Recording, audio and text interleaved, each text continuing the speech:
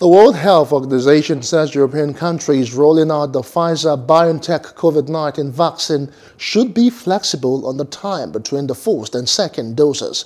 WHO's Hunt Kluge's comment come as some countries, including Britain, are seeking to counter low vaccine supplies by extending the gap between the first and second doses to up to 12 weeks and by considering lower volume doses of some shots. Kluge said it was important to strike a balance between making the most of limited supplies and protecting as many people as possible. Now, proposals to prolong the gap between the first and second dose have generated fierce debate among scientists.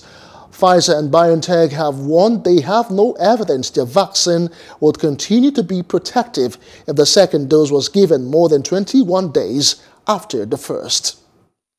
Following the WHO emergency use listing last week on the use of the Pfizer-BioNTech vaccine, the Strategic Advisory Group of Experts on Immunization met on Tuesday to discuss policy recommendations around the use of the Pfizer-BioNTech vaccine.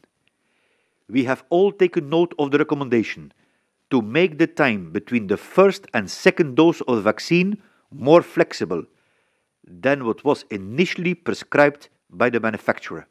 It is important that such a decision represents a safe compromise between the limited global production capacity at the moment and the imperative for governments to protect as many people as possible while reducing the burden of any subsequent wave on the health systems.